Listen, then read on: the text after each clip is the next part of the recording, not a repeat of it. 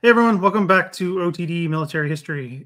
So just a quick update about myself. Yesterday, I was taking my dog out for a walk, and I live in Ottawa, and we've got lots of cold and snow and ice.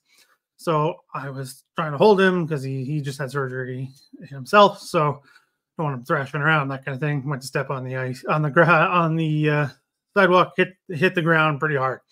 So my ribs are bugging me. So if I don't see myself or you hear some weird breathing noises, it's me. So, but we're still going to go through.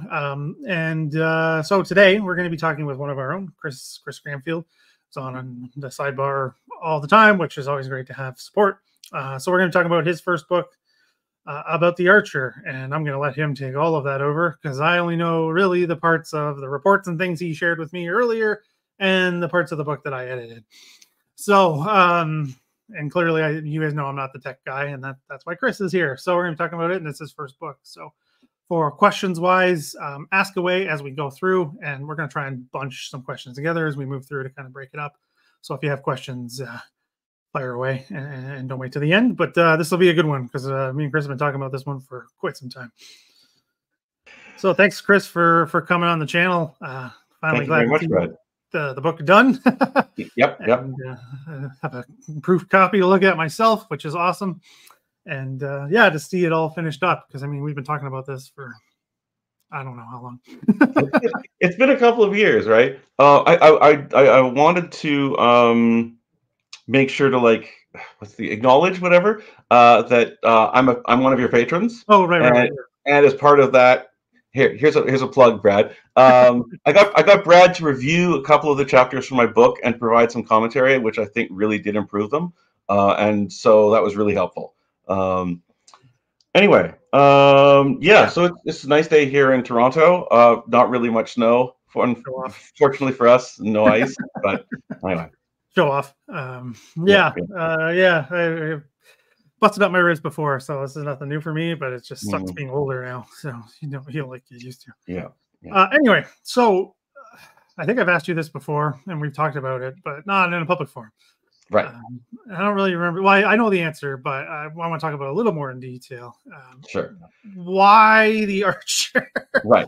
I mean, it's just, how do I say this? So late to the game is the best way I can think about this now with this pain. It's just he doesn't come up much because it's later.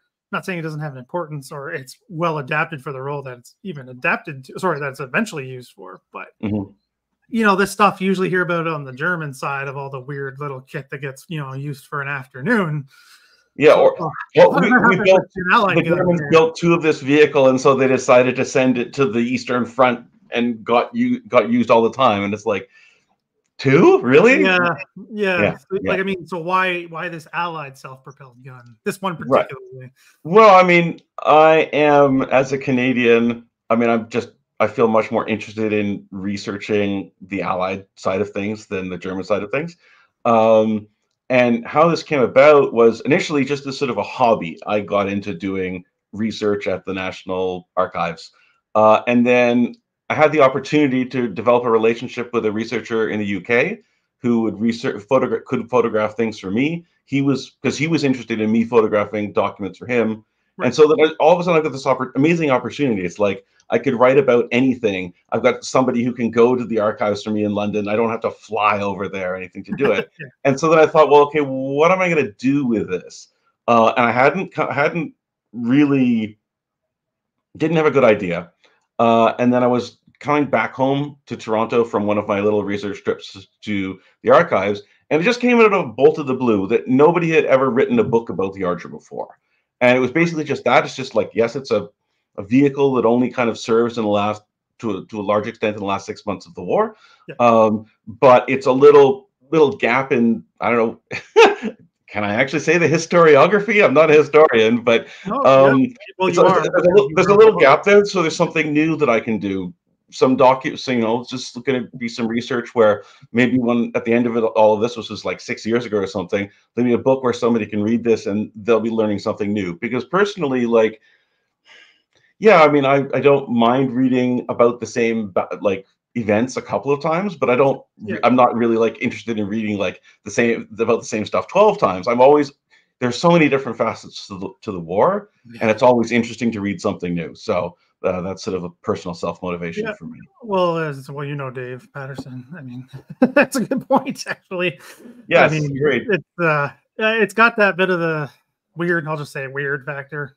Sure. Yep. Particularly for Allied kit, because like again, we joke, especially on this channel, but in a sort of serious way, right? The Allies can crank out stuff in huge quantities, which is a good thing in total war, world war. So this is why I think it's really cool. And Alex says that I agree with you. You are a historian because you're filling a gap in the literature, so you're making an actual contribution. Yeah, but I'm not trained. So I'm not trained. I know people who are trained and shouldn't be historians, so I'm not going to say anything more about them. But so that's cool. So we've got quite a good presentation or slideshow going for today. So tell me when you want to move through, Chris, and okay, we'll get started. Sure. Okay. Well, I didn't really plan anything for this slide, but let me just talk about this photograph. So that's an archer. This photograph was taken in Newcastle on Tyne at the Ellswick factory owned by Vickers Armstrong, where the vehicle was made. We're looking at it from the rear. I don't know whether the building in the rear is actually the building where they made them, but I think that's everything there is really to say about this photograph. So we can go to the next slide. That's a cool picture, actually. Yeah, that's quite nice. Right now I'm looking at it. It's backwards, but not backwards. Anyway. Okay, so wait. There should be a slide before this one. That's all I got, Chris. Do you want to take this one off and you can share a new? Yeah, maybe we've got the wrong. I've shared the wrong thing with you here. I'll remove it and take it off and then redo it. So real quick, I'll just keep everyone distracted. What are we saying? Yeah. Oh, talk about weather. Yes, weather is always an important one, and sounds like Andreas in Germany has nice weather. So very, very jealous. Yeah. So well, I can talk about what Chris was talking about there, just with the Patreon stuff. So if any of you are a patron or interested in it, I'll do research help for you. Depending on the level, I can give you like free hours and all that stuff. You want to check that out? It's linked down below. Also is Chris's book. It's linked down below where to get it. And that's about the only things I have linked down there because I wanted to keep this one short, trying something different for the algorithm. Anyway, so we'll try, and I see it again. Is this the new one, Chris? It should be. Alrighty. There we go. Yes. Okay, here we go. Good. All right. So I just wanted to say a little bit to begin with about anti-tank guns, and these are British anti-tank guns in particular. Because anti-tank guns are a facet of the war that doesn't get talked about that much, but the story of the Archer is really linked in with them, so we need to address it to some extent. So each of the different nations, the Germans, the Russians, the British, Americans, all had anti-tank guns.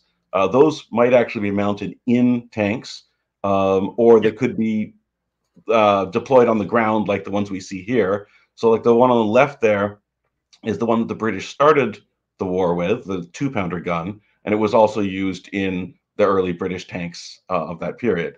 And then the one on the right is the 6-pounder gun, which was a bit larger. One of the issues that the British had with putting their anti-tank guns into production was that after the fall of France, so we all know about Dunkirk, and it was amazing, a miracle that so many men got saved. But a lot of equipment was left behind in France, including lots of anti-tank guns. And so that put the British in a bit of a bind where they were worried about, they had the 6-pounder designed, they wanted to put it into production, but they were worried that if they took factories offline for the time it took to retool them, that they'd be losing anti-tank guns that they needed to deploy to the war in North Africa. So that delayed the introduction of the 6-pounder. But if we go to the next slide, by 1942, they designed the 17-pounder anti-tank gun. So this is, again, a much bigger gun. So we've got the 2-pounder because the shells weighed 2 pounds. The 6-pounder, the same. So that's 3 times heavier. And then the 17-pounder, almost 3 times heavier again. And just a much, much bigger gun. Next slide, please. Yeah, it's because I'm going to jump in, as you know, Chris. But for those who haven't seen it, it is much larger than the 6-pounder. I mean, the Canadian War Museum has them, I think, next to each other, and the size difference is just, it's, yeah, it's quite remarkable. Andreas, 17-pounder is 76 millimeters. Yeah. 76 and a half. Yeah. Okay. So now we get to the origin of the Archer. So in 1942, although things are going at that moment very badly for the British, really overall, the war in North Africa is not going well. You know what the things that went on in the Pacific, 1942, the Japanese are kind of all over the place. But the Americans have joined the war, which is obviously going to be hugely important. And they were developing something that they called the M10, or initially the T-35, based on the Sherman, which was going to be fielded to their anti-tank forces, which they called the tank destroyer branch. And you can see a picture of one of those there.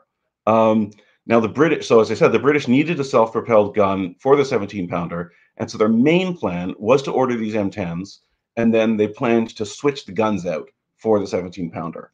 However, they were worried that maybe the Americans aren't going to be able to actually supply us with all the guns we need, all the vehicles we need. So they wanted a British design as a backup.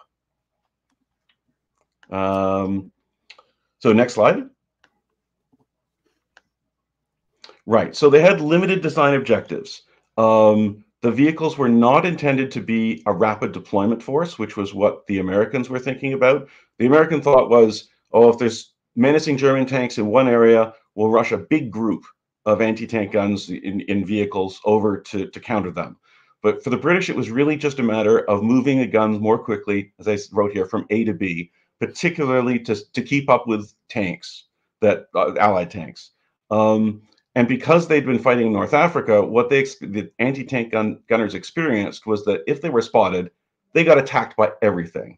Enemy tanks, enemy infantry, enemy aircraft, enemy artillery. So, so the priority then was for them to be small and hard to see.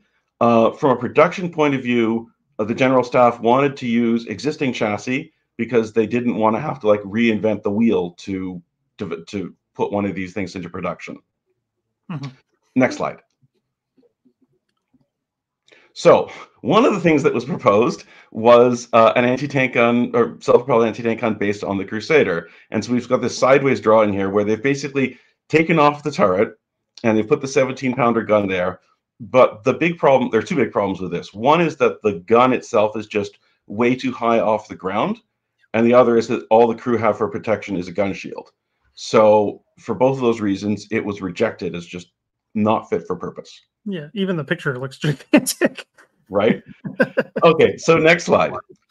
So another proposal, which came from Vickers Armstrong, was based on their Valentine tank.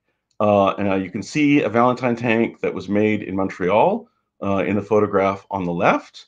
And on the right, we have a prototype Archer. Now, the overall design used as many of the components as possible from the Valentine tank. Right. The most visually obvious thing in these photographs are the wheels, the suspension system. So you can see it's got like larger, like an idler wheel and a sprocket, which are kind of raised off the ground. And then it's got those distinctive triplets of wheels with one of them larger and two of those. And also the engine was basically a very similar model and so on. But they've taken off the turret. It was not constructed to the same armor standards. They didn't take a Valentine tank and just like swap out the turret. It was essentially a new design, but based on like, well, we've got basically the same chassis, slightly lengthened, less armor, a new fighting compartment for the crew and so on. Next slide, please. So this is a really helpful top view. I'm always amused by looking at this. I've cropped out the gantry that people were standing on to take the photograph. But if you look at the bottom part of the photograph, you can see that somebody has dropped their beret. Nice. But they went ahead with the photograph anyways.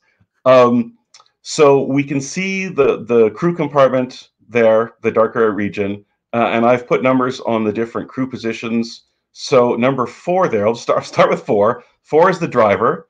And if you look to the left in the photograph, there's kind of a flap which is up, and that's the lookout that the driver had to be able to look out through the armor to see where he's going. And directly behind the driver is the 17-pounder gun. Number one is the commander's position, and number three is the loader's. They both had these folding chairs that would the bottom. They were kind of on like a, well, the bottom would swing down, but the whole seat itself would also was like on a metal arms that would come down. Anyway, and then number two there is the gunner's position.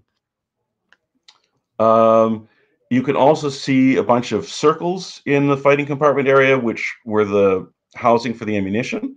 And in the big flat area to the right, we've got all these grills. The ones on the left are for air intake, and the ones on the right are for outtake, for expelling the hot air from the engine. Yeah, next slide, please. Sorry, I just want to leave it a bit longer so we can take a better look at it. That's all. Sure. Yeah, that's just a great photo. And the beret. Yeah, that's funny. Somebody getting in trouble. Initial development began in September 1942. The prototype took longer to be finished than anticipated. Why, I'm not sure. I remember seeing in documents that they were expecting it in February, but instead it happened in April or May. That was when they actually tested it. So that's the prototype there. There are a few minor differences, like I mentioned that flap that the driver had to look out of. Yeah. In this version, it's slightly different. There's two flaps. Anyway, but that's the prototype there. Cool. Sorry, if we just have one quick question, because it is a good question. And while it's in our minds, and this is an excellent point, where does the commander go when the gun is in action? Because you can't. Oh no, that's the driver. The driver sits right there. Sorry. Yeah. Wow. Yeah. Okay. And this is I didn't plan for this in the presentation, but there was for quite a while a myth that the driver would be killed by gun recoil. Yeah. This was disproven in the 90s or aughts by David Fletcher, who went and looked at some of the crew manuals that are at the Tank Museum, and he discovered that there's instructions for the crew for how to operate. Those include stuff like if they need to turn the vehicle so that the gun is aiming more towards where they want to shoot. Yep. The commander is supposed to be able to just tell the driver to turn the vehicle right away. Right. Another piece of evidence I found was that, wonderfully, there was a recording on the IWM website of somebody who crewed one of those, and he drove it. He mentioned getting a headache from the gun. So, yeah. And then the third part was actually one of these technical reports where they'd taken note that by the time the Archer went into service, there was already rumors that it was going to be dangerous for the driver. Yeah. And the answer was basically, well, if the recoil is such a problem, then you're going to have bigger problems, like probably if the gun's going to explode or something like that. Don't worry about it. Yeah. So it's not good. Yes, Sheldrake's right. You have to have great faith in the hydraulic recoil. Well, and I did find in my research, and I addressed in the book, one of the Canadian regiments found that they were issued Archers with faults, and I found a lot of paper trail, which was quite well about so if there is actually one of these problems, here's how they investigated and figured out the problem. Yeah, that makes sense. Yeah, that's just wild when you actually take a look at it and think about it, but you can't see the depth either, right, from this angle. So yeah. Cool. All right. Okay. Back on track. Right. So there were some initial reactions about the gun being mounted backwards, and because at this point in time it was pretty clear that the Archer was not going to move as fast as a Cromwell tank. There's a memo from one of the high up generals about a future design, where he wrote, "There are tactical reasons which make it desirable that the gun should fire to the front. The price to be paid for this in height of silhouette, in arrangement of space, in outboard length of gun, and in inability to secure the gun for traveling may not be acceptable." And so for that future design, he was suggesting that they should design both arrangements and then compare them. So, but that does go to show that there were some advantages to pointing the gun backwards. Right. It's not as silly as it might seem just based on the Yeah, surface of yeah, it being backwards. Yeah. yeah. Next slide. Okay, so, however, when they got to doing firing trials, they discovered a serious problem, which is that if the vehicle was parked on a sufficient slideways slope, there was a problem with the gun traverse, where basically friction would come into play, and the gunner could not turn the wheel to make the gun rotate.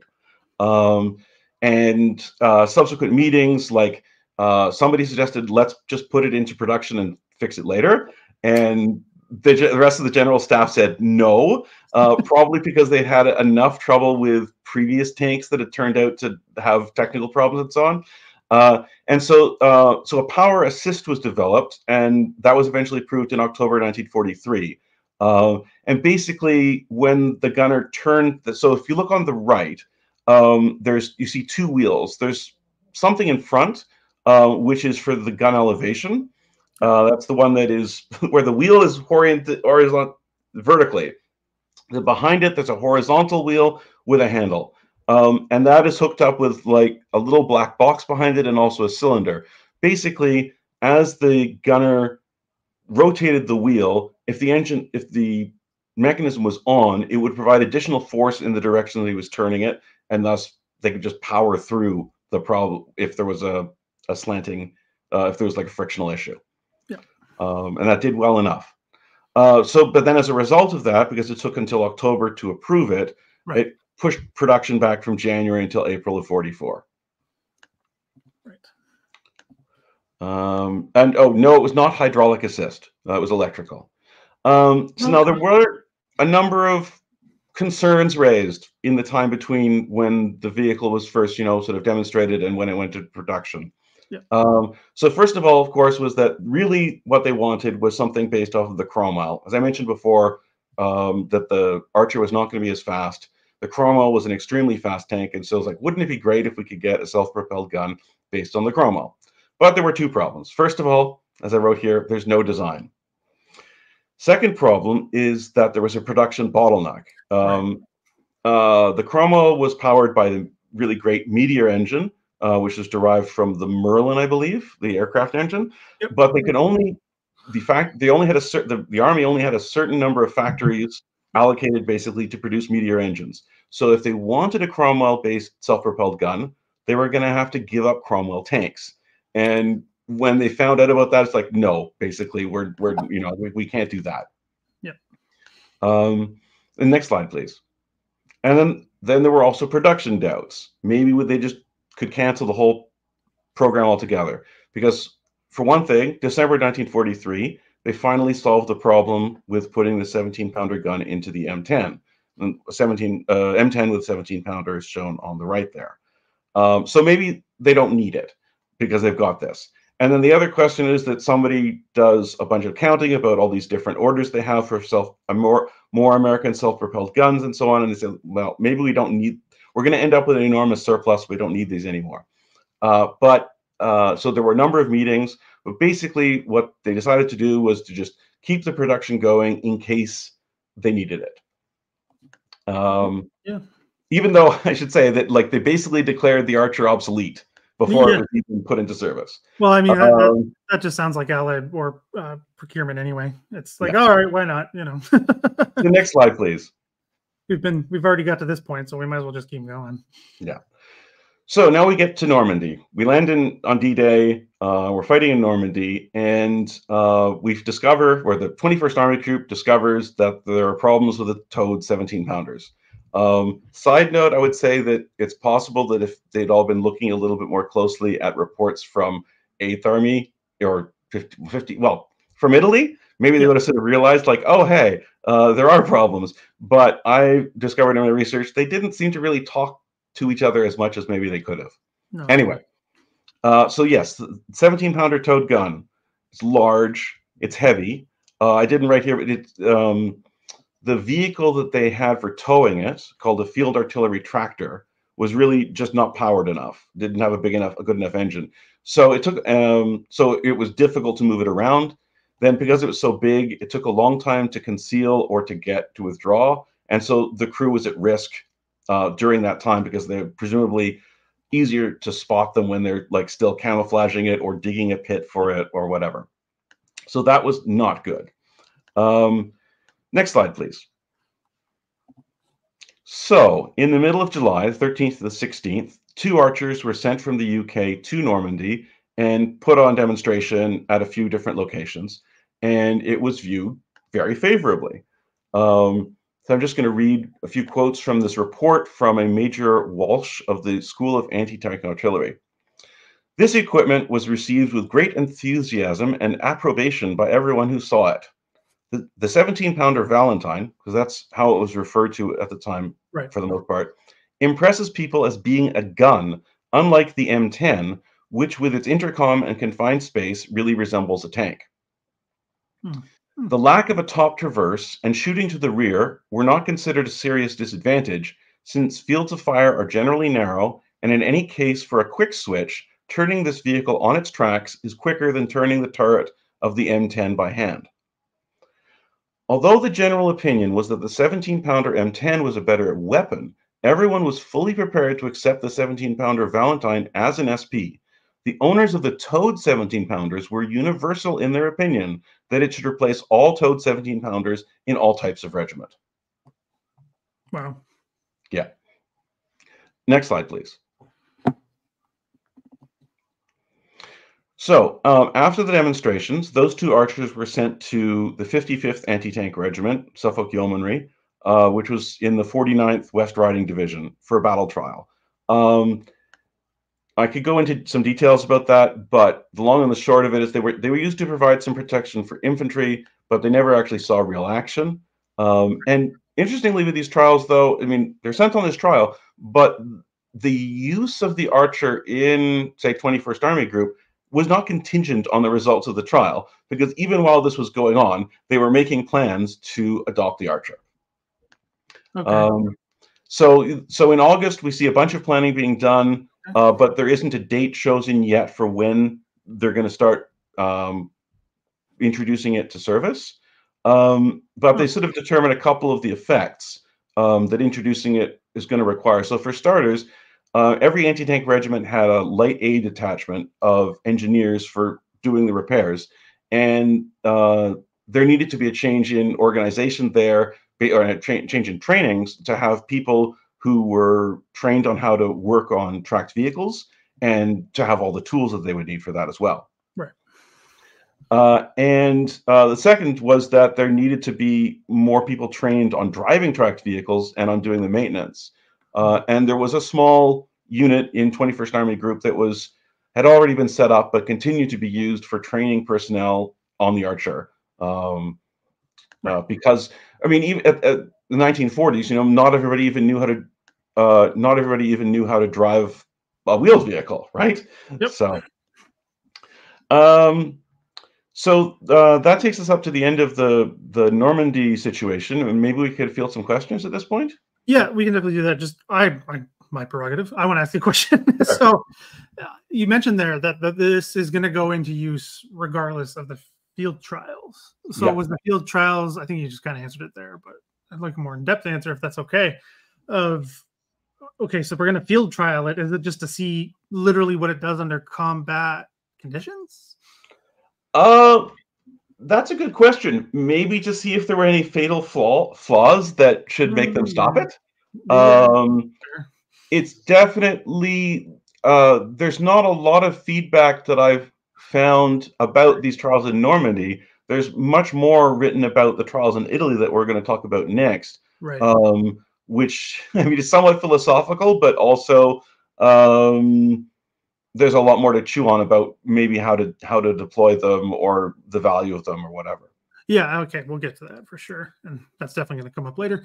So this is an interesting question. The later version with the tow hook, when does that reach? That is a good question. I think the tow hook was actually issued retroactively, but I'm not sure. But I think possibly at the end of the war, Eric. You'd have to look through the photographs in the book, or I'd have to go check to be sure. Yeah, while all of the stuff that I'm talking about here goes on, there were still more technical trials being done. Like as you mentioned, like eventually the Archer was given a hook at the rear so that it could tow a 17-pounder gun if they needed it, and also a hook type thing also at the front to push a 17-pounder gun into a pit if it was needed as well. Oh, okay. Yeah, and yeah, they were doing other things like making sure that it could be used if it had to be deployed amphibiously in like another D-Day or something like that. Yeah. Yeah. Sounds like a death trap. And everyone knows I love the DD tanks, but that sounds like a death trap. Good question. Was Vickers Armstrong also making the 17-pounder gun? I would have to. I've got some documentation about that now, but I don't remember for sure. They definitely made the mounting for the 17-pounder gun that went into the Yeah. trial vehicle. I would not be at all surprised, but I'm not quite sure, Ian. Sorry. Yeah, it wouldn't surprise me either, given the timeline. Okay, this is a good question, actually. So Alex was asking from the picture, it was the overhead shot, right, with the crew numbers. If the hot air could wear the barrel. I know I've seen this come up Okay. online. I don't recall that actually being raised as a concern in contemporary documents, actually. Okay. Would that have I to would be more do? concerned. I mean, I guess you could call it wear, but more like, I mean, distortion, right? Like, Yeah. Yeah, that's probably didn't best. start to curve it or anything like that. Yeah, I don't know. Yeah, I mean, well, it'll come up, but I mean, just how much it was used or wasn't used, especially given the conditions. I mean, it doesn't seem like that would come up, but you're the expert, not me. Sorry, I'm just trying to catch up here. One was more of a rhetorical question about all the stuff being so high profile. Not really sure. Here we go. Degrees of traverse and elevation of the gun. Now you're asking me.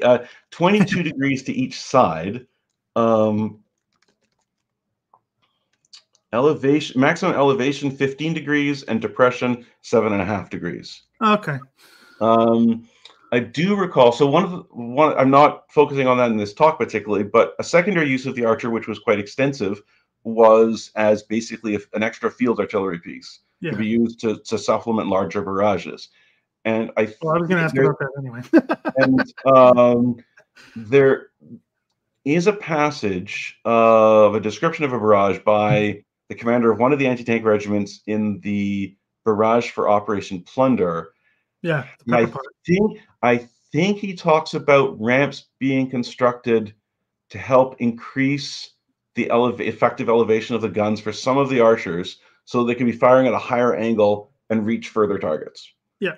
So 15 degrees was like, I guess, as much as was practical. It wasn't as much as like you'd really want. I mean, if it was, with a 25-pounder gun, I'm sure that 15 degrees would not be sufficient.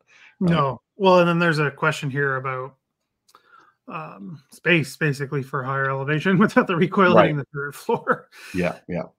That's pretty self-explanatory about that one. Sorry, I just missed one here. Would they not want to do field trials in a less hot sector than Normandy at the time, or was it sent there to be stopgap? I really think it was to test. I mean, where else would they send it? I mean, I'm not sure. At this point in time, there are already a bunch of archers on their way to Italy, but I guess it just took longer. It was a lower priority, and otherwise, I mean, they were fighting in Normandy, so I don't see where else they could really test it. Yeah, well, it's right across the channel, so it's. And maybe we'll get to this later, but I want to ask it now. Was the Archer equipped with high explosive? Yes, whether for direct or indirect fire. Yes. The amount of high explosive that was carried varied. It was initially fairly small, but I think that increased. Right. Yeah. Well, yeah, we'll get there. Yep. Based on the things you had me look at. One more, and then we'll move on. Why is there a lack of external stowage? Well, I mean, I would say it's not. There isn't. There were quite a few actually, quite a few bins. Um, Maybe just not enough for the crew, but I'm not. I just don't think there was enough space. And so you will find photographs. What's interesting actually is that there's definitely some photographs where you see the crew have strapped enormous amounts of stuff onto the front or the back. Um, but you don't actually, many archers, you don't actually see the degree of stuff strapped on that I've seen in tank photographs for some reason. Yeah. Maybe it's true, and maybe this is maybe they left more stuff with the wheeled vehicles that were accompanying them. I'm not That's sure. what I thought. Yeah. Given the nature of the unit itself. Anyway, yeah, we got more questions, but we'll save those for the next round. Okay. Good points coming up here. But anyway, to the question we just had about that stuff. Or do you want to do? Oh, is that the right one? Yeah. Yes. Okay. So this is because we're going to be talking about a bunch of units. I just thought I would give a little explainer about the layers of anti-tank defense in the British and Canadian armies at this time. So to begin with, you've got infantry divisions and armored divisions. And both of those had a regiment of anti-tank artillery available. And also at the corps level, which is above either of those levels, there would also be one regiment in the corps. And the idea behind those was that they were redeployable assets, that elements of the regiment could be assigned to help one part of the division or corps or another, and they'd have flexibility that way. In addition, with the infantry regiments, there was also an anti-tank platoon in each regiment. Those had 6-pounder guns at this point in time. And then another factor was that the corps, particularly the corps regiments, tended to have the better equipment, because if you've only got a limited amount of it, you're going to put it at the level to begin with where it has the most flexibility in use, so that wherever you need the best stuff to be, you can put it there. Yep. Cool. Want to move up or move on? Yeah. Sorry. Yeah. Here we go. This is the one I was expecting. Right. Okay. So now we're going to Italy. Set in September 1944. 8 archers were offered and accepted for battle trials there. And they arrived 13th and 14th, well, with the regiments on the 13th and 14th of September, with H Troop of 93rd Anti-Tank Regiment in British 5th Corps, and with G Troop of 7th Canadian Anti-Tank Regiment in 1st Canadian Corps. Now, at this point in time, I believe we've just captured Rimini, which you can see in the far southeast corner of the map. And we haven't quite crossed the Marecchia River, which is kind of hard. You can see the name Marecchia at the bottom of the map, and it's kind of overlapped with like the road and railroad lines that go from Rimini to the southwest, but it's along that line. And also a really important road to mention is the one that leads northwest from Rimini to Bologna on the map, although we're not going to get there in this discussion. That's Route 9, or the Emilia Road, which basically is the axis of advance for pretty much from this point until the end of the war in this region. And on the right-hand side there, we have an kind of a bit hard to see, but that's an M10 of the 93rd Anti-Tank Regiment, with Marecchia Valley, I believe, in the background.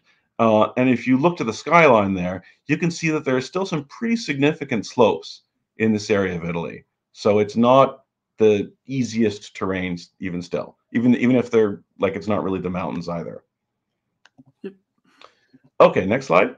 Okay, so there was a fair amount of importance placed on the archers arriving in Italy. For one thing, at this point in time, there are no 17-pounder Sherman Fireflies, and there are no 17-pounder M10s anywhere in Italy. So the archers are actually the first 17-pounder armored fighting vehicles that arrive. Okay. And so and the other thing is that the overall silhouette of the archer is not dissimilar to some of the German self-propelled anti-tank guns. So the 8th Army printed off a set of 4 different photographs of the Archer, or as it says here, 17-pounder anti-tank guns mounted on Valentine chassis, and had those distributed to help make sure that people could recognize them as friendly. And another little element is that General Leese, who was the officer commanding 8th Army, actually ordered that the Archers were not to be deployed without informing him. I didn't find anything else about that, but at least he wanted to know that they were going into action. So that's interesting. That's interesting. Yeah. I mean, it's only speculation, but can you think of why? Well, as you said, they were the first ones. So just because it's new? Yeah, basically, I think. Yeah. That makes sense. Okay, so we're going to pick things up here. I'm just going to make a little note. They arrived with 93rd Anti-Tank Regiment on the 13th. They found a place to zero the guns by firing them out to sea. So that's to make sure that the guns of the vehicles are aligned properly, and they'll actually shoot where the scope says they're going to shoot. On the 20th of September, some Allied forces believe they've seen a Tiger tank, and the Archers are ordered up to try and take a shot at it. But they don't manage to see anything once they arrive, and they get subjected to some mortar fire, and somebody gets injured. But nothing more happens than that.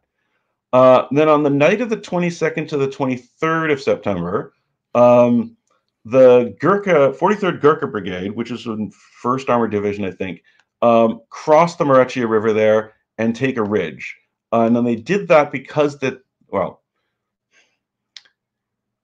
Allied intelligence indicated that the Germans had withdrawn from the Marechia and they weren't going to defend it. So this was something that was thought this was going to be safe to do. Allied intelligence was wrong. So the next day, the Gurkhas had a really tough fight. It was very touch and go. And there were a lot of losses. It was bad. And then that following night, the Archers get told about midnight that they should be ready to go up at dawn to protect a flank. And so by 6 o'clock, then the 24th, they're there, ready to protect the flank against further German counterattacks. But the Germans decide to fall back. They were obviously, they're very good about sort of looking at the tempo of things and deciding when to cut their losses and continue to fall back, as we all know. Yeah, well, that defines Italy for them. Sorry, this is just a funny point from Dave. Yeah. Well, that's a joke, but I could literally see those words being used. And this is like almost prescient. So now the advance gets switches from the Armored Division to 56th London Division, the Black Cats. So in the morning of the 27th, they're heading towards the Salto River. So they've made it most of the way from Sant'Arcangelo there to the Salto. And the commander of the anti-tank regiment of this division come to the anti-tank gunners with the Archers and say, you've been ordered to come up to support the 2nd Royal Tanks who are on the right side of the advance. And the battery commander with the Archers is not very happy about this because he feels the 93rd have definite opinions. They've been using the M10 since January, and so far as I can tell, they think it's just the bee's knees. Right. So, what was written in the diary was that surely, basically, the Archer is not suitable for this job. So then they go to the brigade commander to see, can they get the orders changed? No, they cannot. A real factor seems to have been Tiger fever or Mark 6 17-pounder fever. Yeah. That the gunners really, maybe, I don't know if we could say they had an inferiority complex, but that they really wanted those 17-pounders up there supporting them in case there were Tigers. And we know that the 504th company, heavy tank company of Tigers was operating in the area. So it was not like an empty threat, really. So they're not able to get out of this duty, and so the Archers go into service there. Now, noon the next day, the battery commander wants to withdraw the Archers for some maintenance because they've actually been in operation for a little while. And at that point in time, when the tank commanders find out, or tank commander, I guess, finds out that all of the 17-pounder self-propelled guns are going to be withdrawn from the front, there's this enormous uproar. Like, no, you can't do that, blah, blah, blah. And so they have to agree on a compromise where they switch some of the vehicles around so that they form 2 troops with 2 archers and 1 M10 in each. And they're going to allow one of those groups to fall back for a couple of days to do maintenance, and then they're going to swap. So it's like the tank crews really, or commander really did not want that. However, at that point in time, it starts to really pour with rain. And that so to begin with, that complicates the plan for maintenance, because they wanted to withdraw back behind a river barrier to be safer. They couldn't do that. But the bigger impact was that I could get the pronunciation of this wrong, Fiumicino River basically doubles in size and makes it impossible for the Allies to advance for 2 weeks.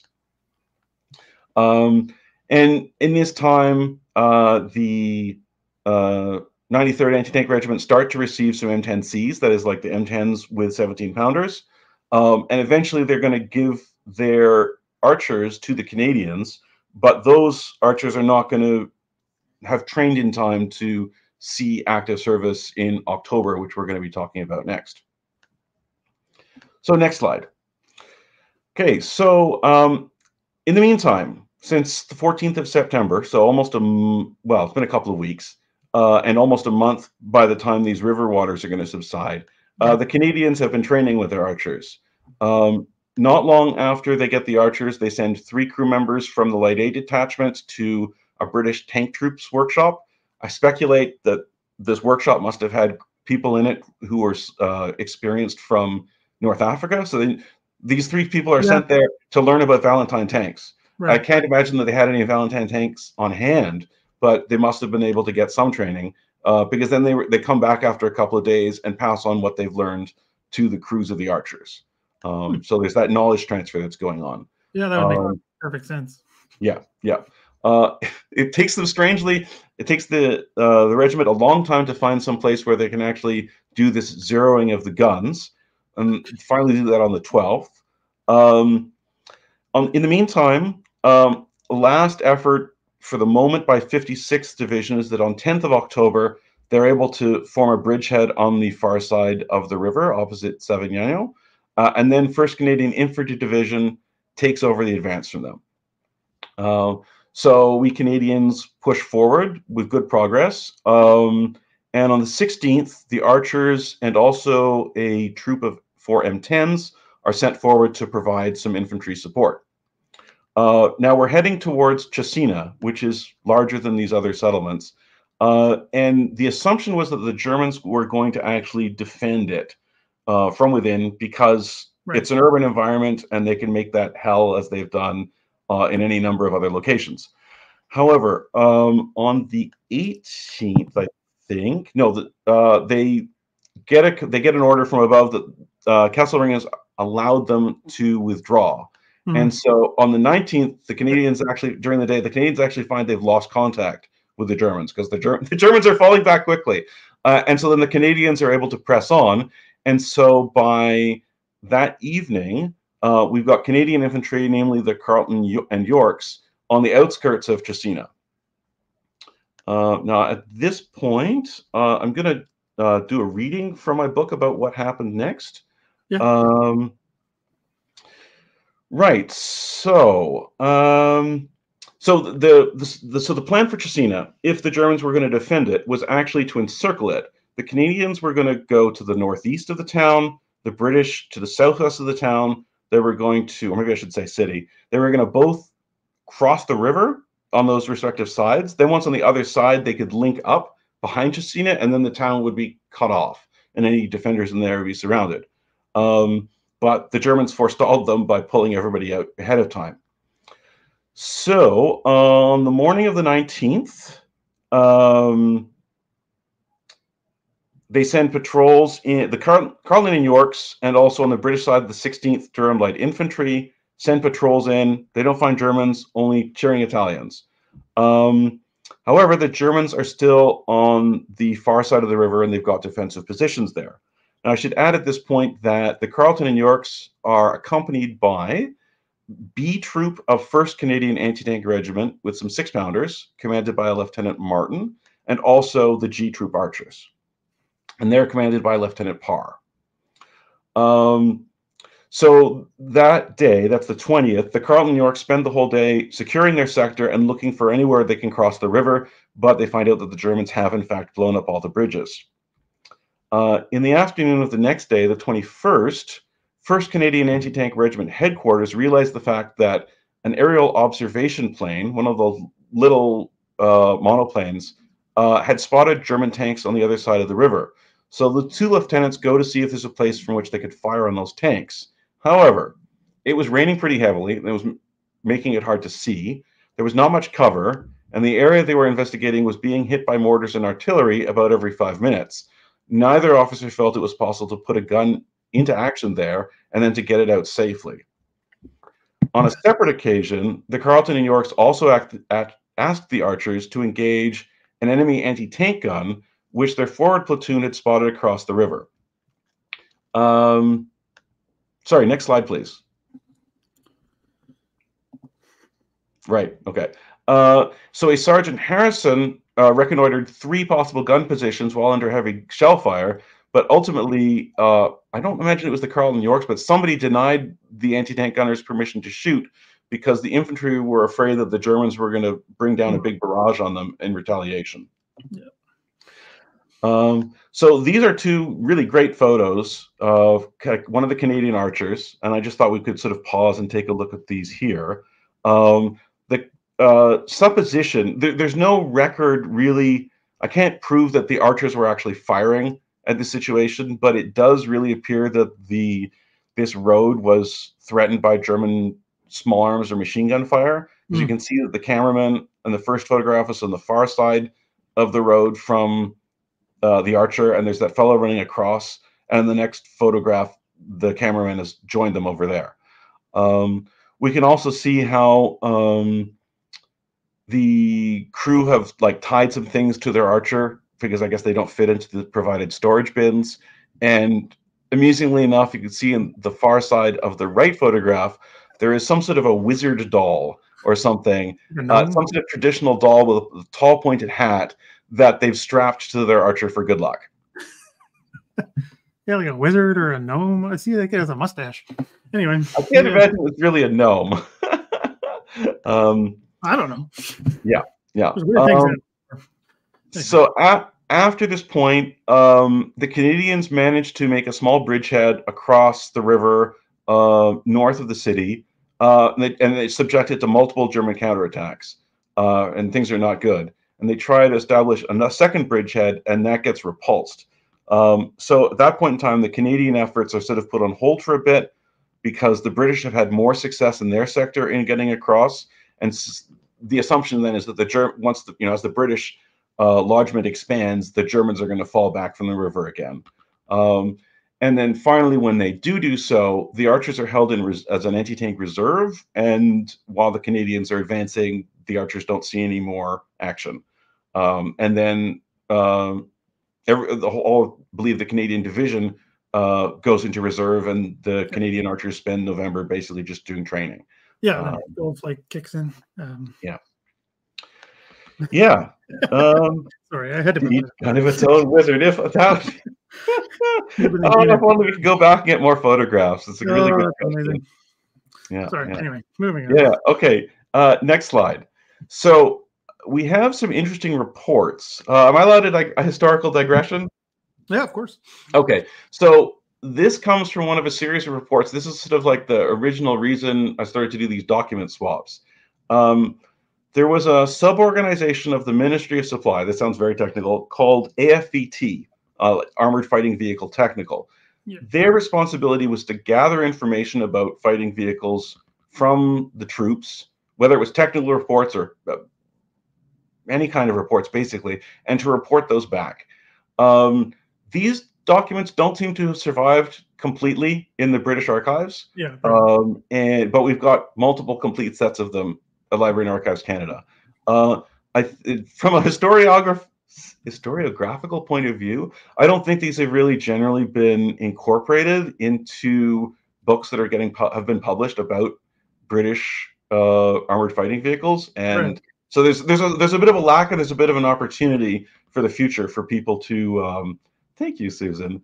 For people like there's probably Yeah. there's probably like some like PhD theses in this or something like that, and some room for improved books in the future. Yeah. Sorry, just this is a complete digression as well, but it's the same sort of thing. Yep, There yep. are not available in Britain, but are at Library and Archives Canada complete intelligence reports from late 1941.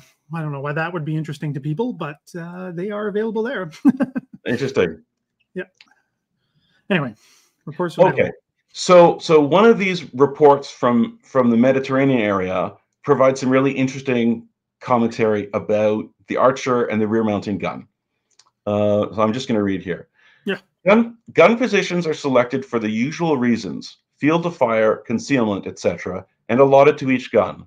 The guns, now in this case, they must mean M10s, do not, however, remain in these positions for the whole of the time of waiting, but retire down a reverse slope some 100 yards or so to the rear, so behind a hill.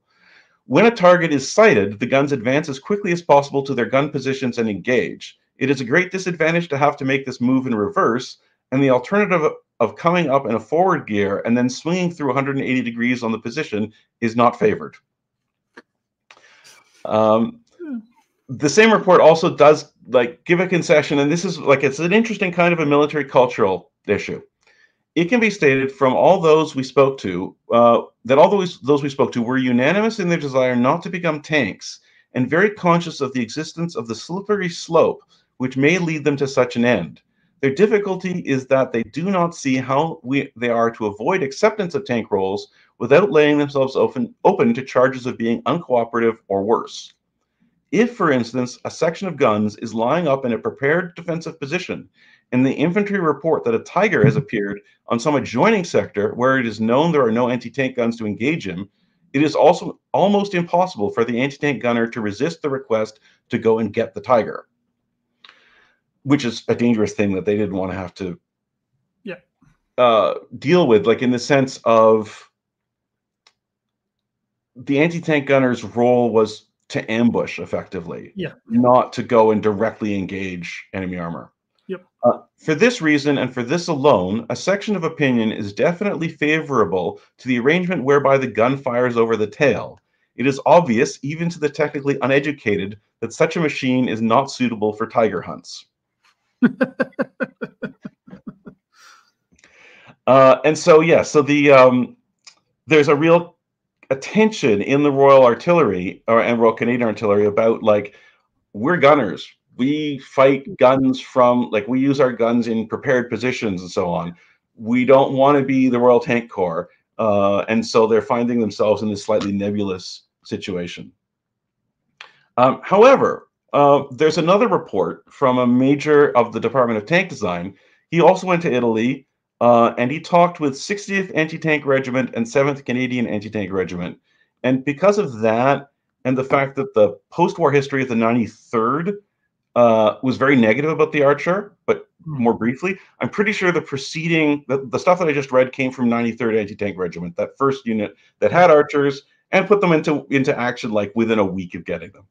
Okay, so this major's report stated that the Archer had been extremely well received because, 1, Archer can be reversed into position, normally at leisure speed, but is able to draw out quickly to a free position if counter-battery retaliation is too heavy or an alternative position found necessary. 2, commanders are not invited to use Archer as a tank due to its firing rearwards only. So to those people, and apparently the Canadian regiment, Archer was fine. And what's interesting there is that, as I've discovered, the M10s were given to these regiments and without a lot of instruction about how they were to be used. Instead, the basic idea was that the regiments were going to use them and figure out best practices and develop those. And then that was going to percolate upwards and then get collected into actual, a doctrinal handbook that could be issued. And that didn't happen for the M10 until January 1945. So you can see how the 93rd, they come up with their own practice. They're going to keep the M10s behind the hill, and then they get given the archer, and well, this doesn't correspond with like the tactics we've developed for ourselves. Right. Yeah, makes perfect sense. Yeah. Cool. So I think this might be another good point to take some questions. Oh, sure. Just let me work our way back here. We did that one. Sorry, 1 second. Well, this is an interesting question. Why was the archer with the 25-pounder considered a failure? Yeah, there's like 1 or 2 photographs of an archer apparently with a 25-pounder gun fitted into it. I don't know. I haven't been able to find any actual documentation about it that I can recall. I suspect that the maximum elevation was not very high. There was, like, Eric must know about the Bishop, which was another vehicle, another modification of the Valentine, to house a 25-pounder in a big box, basically. Yeah. And it also had the problem where the gun couldn't elevate enough, and they had to build up slopes sometimes so that the gun had a high enough elevation to shoot a long distance. Yeah. So yeah, I don't really know. The archer with a 25-pounder might have been something that they mocked up Vickers Armstrong might have mocked up to try and drum up foreign sales, and nobody bought. I don't know. Good question. Another kind of weird out there type of thing, but as a lot of us know, the Soviets love the Valentine. Mm-hmm. Were there any? I don't know. Was there any consideration of even giving to them? Do they even know about it?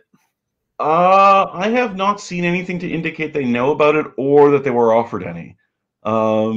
Because the Archer production only started in April of '44, by the time that they then decided, like, okay, yes, we want it, part of the timing behind when it started to get issued in numbers would have been like how many had actually been produced, and was there enough to sort of equip regiments on a universal basis. Right. So I don't think they were actually probably offered the Archer. Probably not. Sorry. So I know there's none at the Canadian War Museum. I think no, there isn't. I've heard a rumor that we might borrow one from the Dutch, and that would be wonderful, but there are no Archers in Canada. Not at all. Okay. And no, not in the museum in Manitoba. The Artillery Museum there. No. Shiloh, yeah, Manitoba. Yeah. But there's one at Bovington, apparently. Yes. I didn't know that. We're all learning things, aren't we? Mm-hmm. Oh, and this is excellent. And going with OTD memery, memeology, becoming the favorite thingy.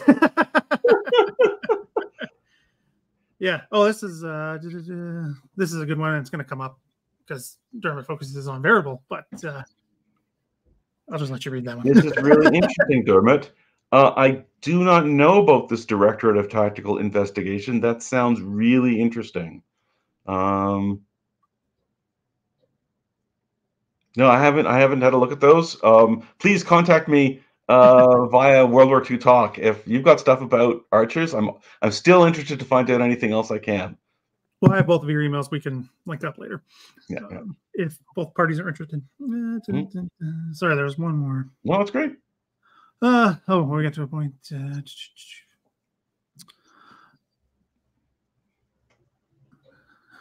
Sorry, I'm just reading. Yeah. No, I think that's. Okay. What is the tank kill record of the Archer? How does it compare proportionally? I don't have the numbers.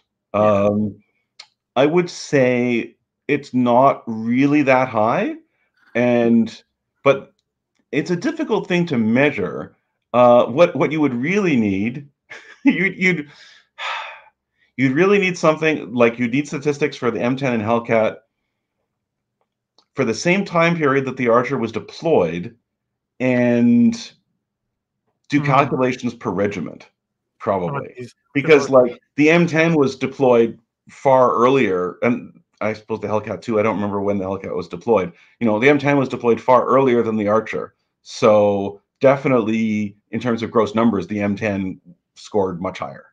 And the other thing is that in the period, ironically, in the period that the Archer was deployed, the German tankers were running out of tanks. Right. Which makes sense. So that's a great irony, right? I mean, the Archer was designed in mid 1942 when, you know, the British have had all these recent reverses in North Africa. And so it's really not clear what the sort of dynamics of the war are going to be. And 1945 is really different. I see Sheldrake is anticipating the next thing we're going to talk about. Okay, good. We'll move on then. Sorry, I'm just trying to catch up. Sorry, just asking about where there's ones on display in the Netherlands.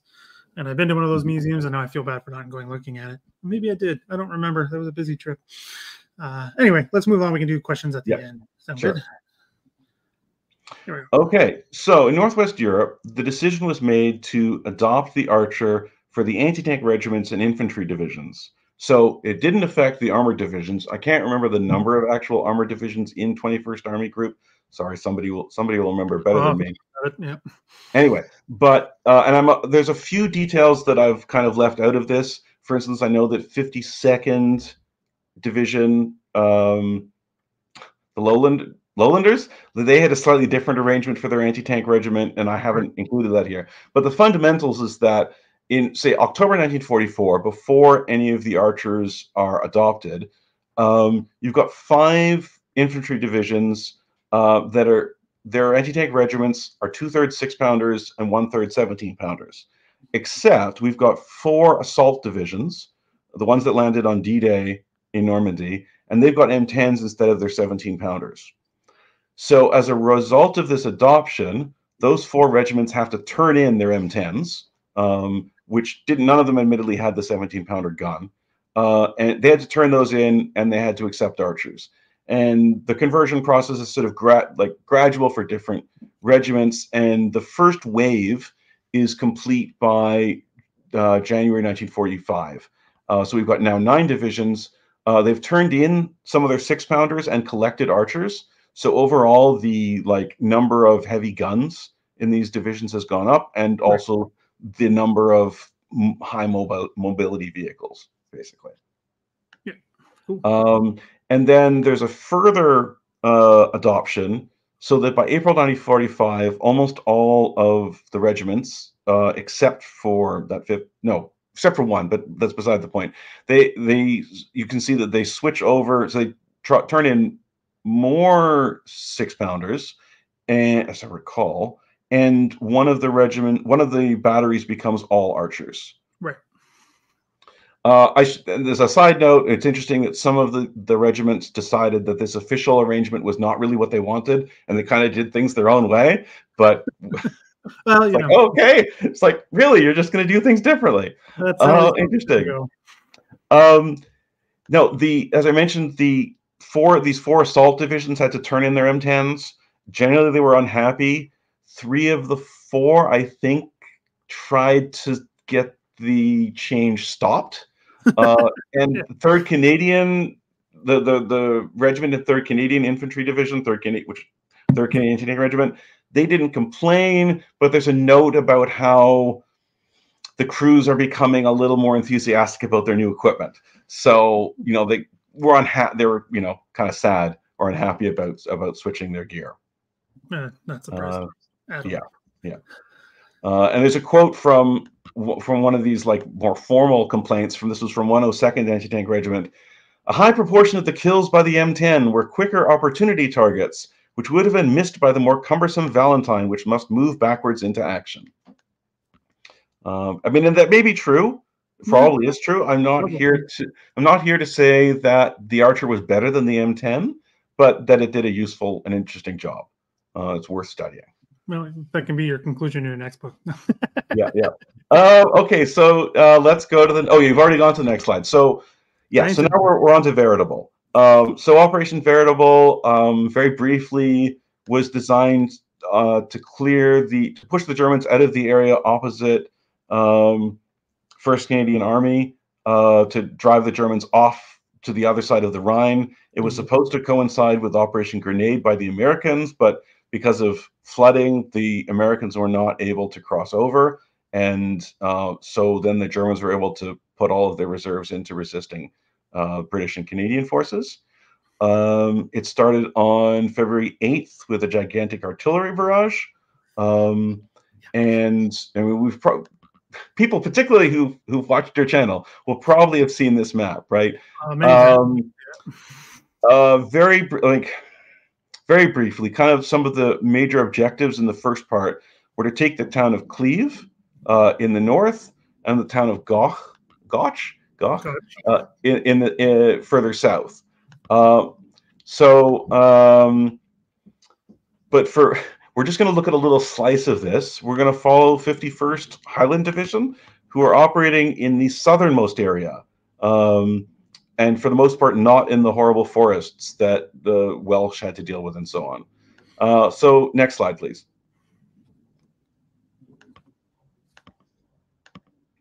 Okay, so in the upper right-hand corner there, we've actually got a still from a video that was taken before the battle. This is one of the 51st Highland Division archers with, I think, some men from 5th Black Watch before the battle started. And then this map here below, taken from my book, kind of shows the area in question and the locations of importance when we're looking at archers. So the division's objective was to capture the southwest corner of the Reichswald, which is basically in the northwest corner of that map. And then they were supposed to secure the road to Goch. How do you say it, anyways? I'm not sure, to be honest. Yeah. Anyway, so this road was important as a supply route, and so it comes down from the northwest there, passes by the town of Gennep, then goes northeast to Heckens, and then southeast through several other towns to get to Goch. So the first objective then after the Reichswald was to capture Gennep, because although the road is on the opposite side of the river, basically, if the Germans control Gennep, they can shell the road and so on, and clearly that's not going to be any good for supplies. Another side effect of capturing Gennep and that area there was that 8th Corps is waiting on the far side of the river to the west there, and once that area is safe, they can build a bridge and send in more troops and supplies there. Next slide. So our map on the left, right, so okay, so on the second day, so it's February 9th, while the other 2 brigades are in the forest, 153rd Brigade is head south towards Gennep, with 5th Black Watch in the lead. The archers are with them and are used to fire on enemy-held houses and and machine guns to smooth the way. And by 3 p.m. they've captured Cown's Camp, which is the village that I've circled in red in the upper left-hand corner, and you can see Gennep in the lower right there. So then the next day, the 5th, 7th Gordons take over the advance, and they around the middle of the afternoon they try to capture the bridge, sending a patrol to see if they can capture the bridge. But when the patrol gets about halfway from that main road to the bridge, the Germans blow it up and start blasting them with machine guns. And at this point, hang on, shoot, I haven't got the passage to hand right now, but an archer commander, Arthur Vousden, just drives his archer into the open field, or into the open anyways, turns around and starts firing at the machine gun post with his 17-pounder. And between that and eventually a smoke screen that gets laid down by the 25-pounders, that's what takes all of that in order to get the patrol back to safety. So the division has been stymied in seizing the bridge, or the brigade, I should say, but they knew that it was really not very likely to happen. So you see the little bridge marker on the map there in black in the middle. That night, forces cross the river in assault boats, and then the next day, or that night, they enter the town, and so the next day there's a big, fierce battle to take the town, which is successful. Okay, so now I do need to read from my book, so if you'll just give me one moment. Yep, no problem. Okay. Okay, so from the 12th to the 14th of February, the brigade is fighting to expand the bridgehead at Gennep against fierce resistance. On the 12th of February, the 1st Gordons and the 5th, 7th Gordons push south with artillery support. 1st Gordons seizes the village of Hayen, while 5th, 7th takes ground to the northeast of the village. So that's what you can see in the map on the right. Hayen is in the red circle at the bottom, and the 5th, 7th Gordons are to the northeast there, and there's a forest kind of in between the two. And the forest is still occupied by the Germans.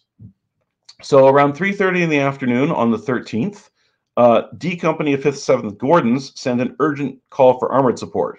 They do not have tank support here. There are Churchill tanks assigned to the division, but they're not in this area at this time just yet. So the Gordons can see 3 German self-propelled guns and about 80 infantry forming up in the forest to make an attack. So they do call in some 25-pounder artillery fire, which disrupts the Germans, but 15 minutes later, G Troop of archers arrives to help finish the job. So Lieutenant James Robert Cuthbertson immediately proceeded to carry out an extensive reconnaissance on foot, all the time exposed to enemy fire. When he discovered the position of a German self-propelled gun, he returned to his troop and led a gun forward to a position from which it could engage the enemy. He remained with the self-propelled gun in an exposed position, directing its fire until the enemy gun was put out of action and he was satisfied that no other guns were in the vicinity. By stalking the enemy guns and using his self-propelled gun as a tank hunter, he no doubt deterred the enemy from launching a counterattack on that position.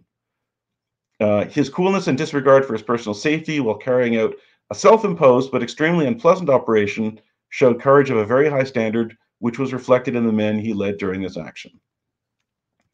And around the same time, the Germans also attack the 1st Gordons in the south, but they also get defeated. And again, the archers contribute to the defense by knocking out a self-propelled gun.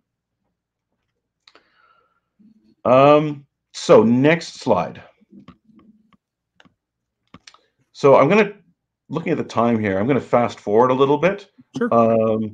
So over the next bunch of days, basically, the main force of the division take Hekens, and then they manage to cross the river and capture Cassel, although moments are kind of touch and go.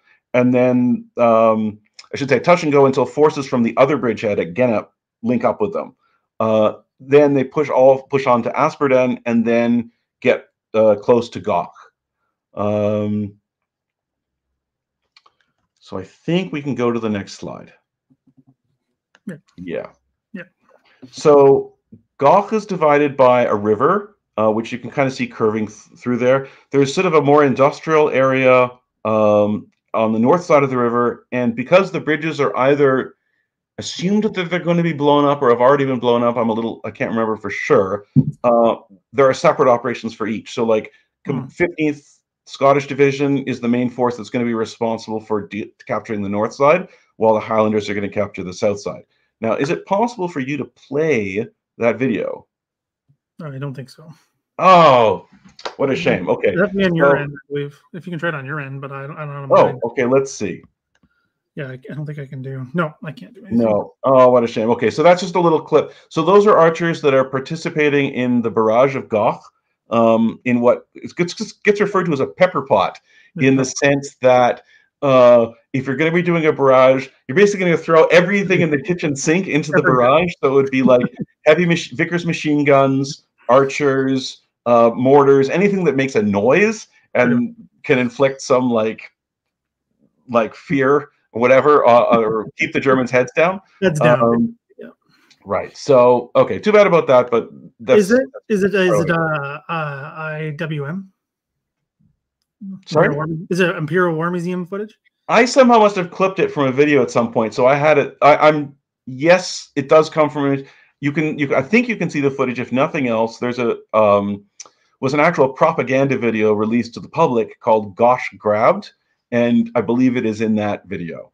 Okay, I'll see if I can find it afterwards and link it. Some of it anyway. Yeah. Okay, so on the 18th of February, both on the north and the south sides of the river, the divisions begin their attacks. Although on the 15th start earlier in the day and the 51st start in the evening.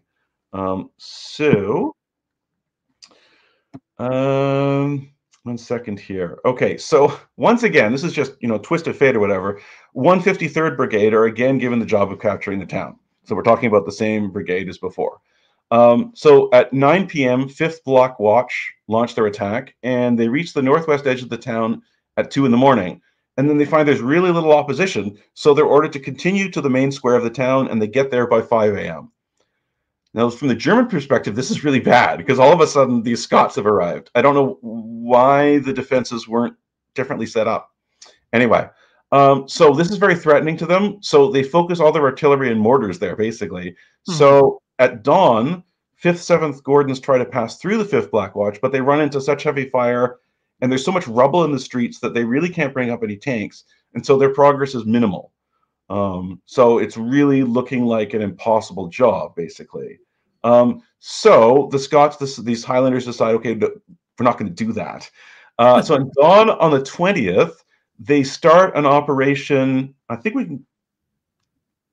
Okay, no, we don't have to go to the next slide yet. But if you look at the map on the left, right at the bottom, there's a circle for a place called Thomashoff, which is a farming complex. Yep. So the general idea is the 51st Highland Division are going to send forces to wheel around the south side of Goch and cut it off from the rest of the German forces and supplies, and then the defenders are going to be cut off, and should be relatively easy for them to be captured. The fighting at Thomashoff is much worse than expected. There's a lot of defense, and it takes until 4 p.m. for them to capture it. However, they do capture it, and so then it's possible for the next phase. So the 7th Black Watch are going to move around the outskirts of the town, and the 5th Black Watch are going to execute a wider wheel at a greater distance from the town, and thus cover their right flank. So at 9 p.m., 5th Black Watch head out, and they've got the archers of one of the batteries in support. I guess we can go to the next slide now. Right. Okay. So Thomashoff is on the left there. So their objective is this farmstead called Slovenian, and the buildings nearby. Taking these buildings is going to put the regiment close to the railway and the road, which leads to the town of Wies. So it's going to make it difficult for the Germans to send in any supplies or reinforcements that way. So they did have a little artillery barrage and followed close behind it and take their first objectives. But there are German paratroopers defending the area. There's a counterattack, and they're slowed. But at 2300 hours, A Company was able to attack Slovenian. I think it's marked A there. It is. But they only managed to take some of the farm buildings, and for a while there's a continued fight. Finally, though, D Company is then ordered up, and they capture an isolated house with some trenches, which you can see also marked on the map. And around midnight, German armored fighting vehicles are heard, possibly driving north along that road into Goch. And so even though these positions are not really very secure, the archers are called up to provide support. Quote, "Great difficulties were experienced with getting vehicles up the track we advanced along. One self-propelled gun slipped into the ditch, and the track was blocked and impassable to anything except a carefully driven jeep. The self-propelled guns were got forward to companies before 0100 hours, but ammunition had to be carried forward as all carriers were stuck." In the meantime, 7th Black Watch are making some progress, but they get held up in a large building, and the Germans there have got some armored cars and some self-propelled guns. Eventually, some of those had, speculation or not, it's possible that those were the vehicles that 5th Black Watch had heard. And then some of those vehicles turn and head south, and whether it was intentional or not, they drive into that D Company area. Quote, "Around 0500 hours, a runner from D Company reported 2 enemy self-propelled guns were only 50 yards from the company, having moved in from the rear, and were pumping shells into the company, which was being counterattacked. An enemy SP that self-propelled gun, had come from behind and was thought to be friendly for some reason. It fired at our SP, partially disabling it at 40 yards, fired a few more rounds and went off. Another followed and was knocked out by a Piat." Yay, Piats. So the D Companies, they've still got their ground, but this archer is not in a good situation.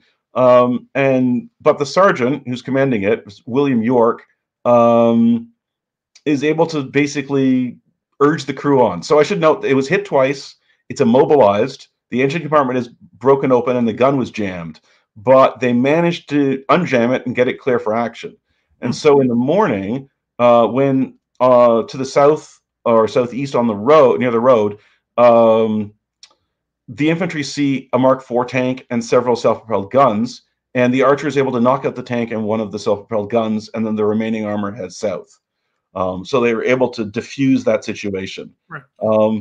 And then basically it is seen that there's more infantry that are forming up, but they're able to then call on more field artillery and drive them away with losses. And then basically that day, the other forces are able to complete the encirclement of Goch, and the defenses of the city crumble. So that concludes the story of 51st Highland Division in Veritable. Cool. Should we go on to talk about the Goch-Kalkar Road then? If you want to do it real quick, if that's possible. Oh well, maybe we should just stop it there then. Yeah, we can end it there. Maybe I'm having you back for another time to talk about that one. Yeah. Maybe No, all right. Could you advance to slide 35? Yes, I just can. Real quick. Yeah, great. So archers are later used in by Canadians liberating the Netherlands. The photo on the left there is one taken from this town of Meppel, and there's not just Canadian soldiers but also civilians riding in it as the archers drive through town, because I think the Germans have left like an hour earlier. And then on the right, that's again a Canadian archer, and that's like a send-off parade basically. The archers are going to be turned in after that. And next slide. 1 second. Next slide. Yes. Yeah, I never timed this presentation, I must confess. No worries. Yeah. So I just thought it would be a good idea to discuss some final thoughts about the archer from the end of the war. Obviously, the rear-mounted gun was not, ideal. Yeah. So here's a quote again from one of those AFVT reports. Most units equipped with these vehicles like them and state that their performance has, on the whole, been quite satisfactory. The only serious criticisms by most units are that the vehicle is too slow to keep up with convoys, so the Valentine was never fast, and that the gun is mounted so as to fire over the rear of the vehicle. This necessitates turning, possibly in view of the enemy, when coming into action. So again, this reflects the difference between, sort of how they expected the archer to be used, which is basically get up into a defensive position and then just sit there, versus what we find British and Canadian forces actually doing in 1945, which is a lot more on the offense than certainly in 42. Yeah. Now, obviously, there was a preference for M10s expressed by those 4 assault divisions, and I think the 102nd again are kind of not really happy with the archer at the end of the war. Right. But there was not a sufficient supply of M10s to provide them to all of these infantry divisions. So it was really a question of archers or nothing, basically. And so putting the archers into the mix allowed for more of these anti-tank guns to be motorized and capable of, more mobile action. And then the alternative was towed. And so I just want to close with another Canadian quote from Lieutenant Colonel McMullen of 3rd Canadian Anti-Tank Regiment after the fighting, including plunder, I guess. During the fighting in the month of March, one lesson was well learnt by the regiment. That is that self-propelled anti-tank equipment is far superior to towed anti-tank guns at any role. End quote. Yeah. So that's it. Yeah, hard to argue with that. Thanks, Chris. If you got time for a few questions, that would be absolutely stupendous. Sorry, 1 second. Yeah, well, and Dermot just makes a good point. But you guys should talk at some point, because his focus is veritable. So yeah, I've talked with Dermot before. Oh, perfect. Dermot, you need to look up Stolpe's threads. Then I'll shut up. Okay. Well, people want you back, so we'll figure something out. Talk about. Oh, that's very kind. The action on the Kalkar or the Goch, Kalkar Road.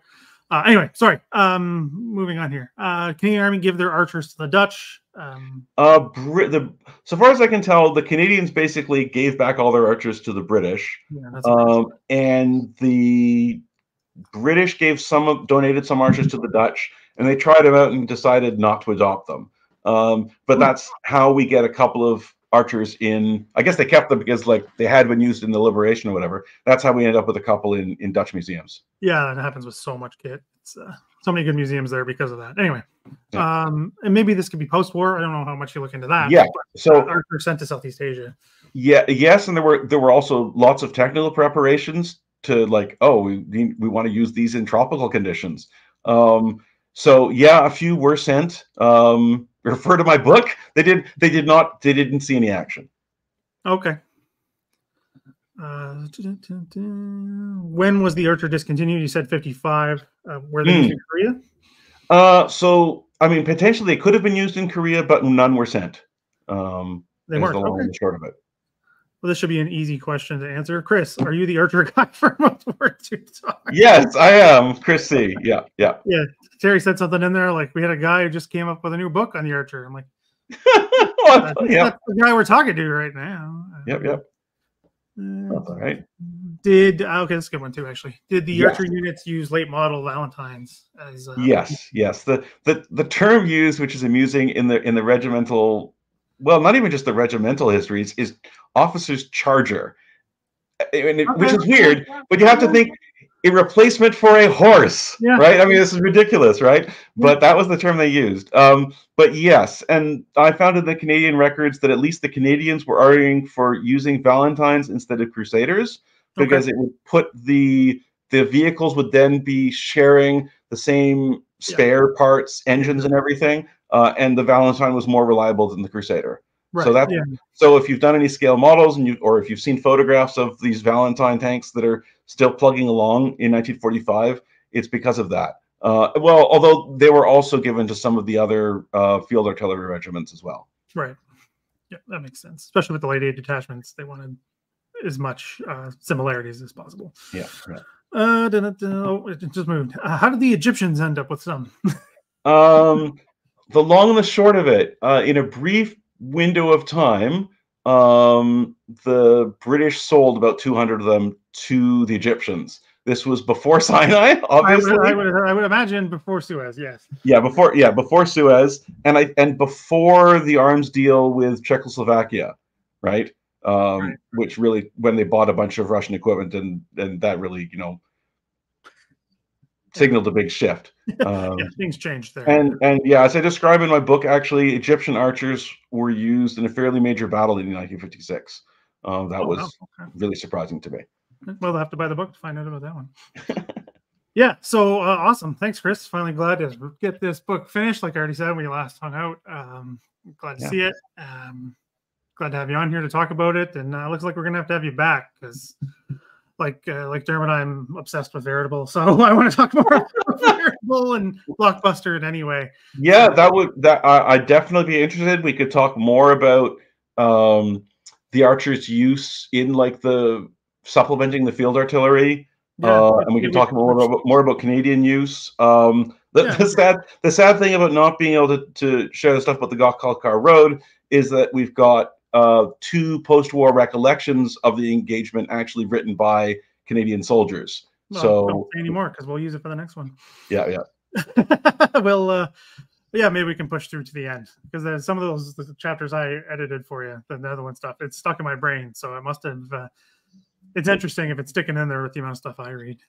Susan, our always voice of wants an Archer tour. She doesn't do it for everything, so. I still haven't gone on any like battlefield tours, and I'm definitely having thoughts about.